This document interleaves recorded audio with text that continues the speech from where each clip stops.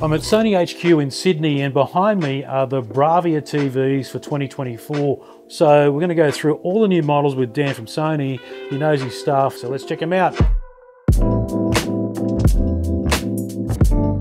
So the BRAVIA 3 is the best TV for the most amount of people. So if you're watching casually, you watch a lot of YouTube or free-to-air or on-demand content, this TV does it all. It's nice and bright, it's super colorful, so it has everything that you want: Dolby Vision, Dolby Atmos, Dolby Vision gaming, and it is just a well-rounded so it's the jack of all trades, essentially. So really, really nice TV for the most amount of people.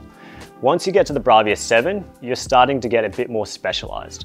You're just starting to need that HDMI 2.1, maybe you're a next-gen gamer, or maybe you watch sports that they need a bit more speed in the panel. So if you're watching F1 or you're doing next-gen gaming and you want that 4K 120, the BRAVIA 7 is really the TV that you should be looking at.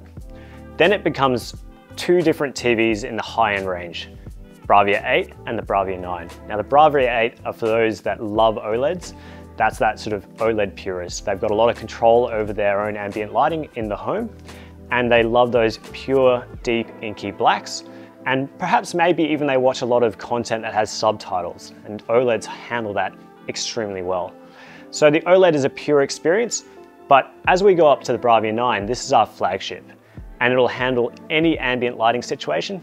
You know, harsh sunlight coming in, you're still gonna get the best quality possible, because this is the brightest 4K TV we've ever made.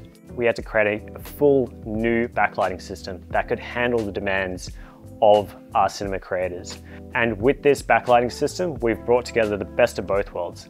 So the best of quantum dot technology and our own driver system. So we have the world's smallest LED driver based on this. So the backlighting system on here is super precise. You'll be able to even take the panel off and see what's meant to be on the screen. That's how accurate this backlighting system is.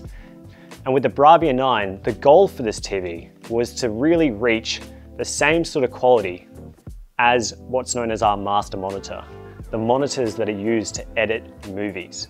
So if you want that kind of quality at home, the BRAVIA 9 really is the only TV in the market that can provide that for you, provide the cinema experience at home.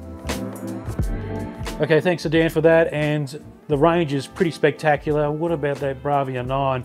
Incredible brightness. Let me know what you think in the comments below, and we'll see you next time on imagematrix.tech.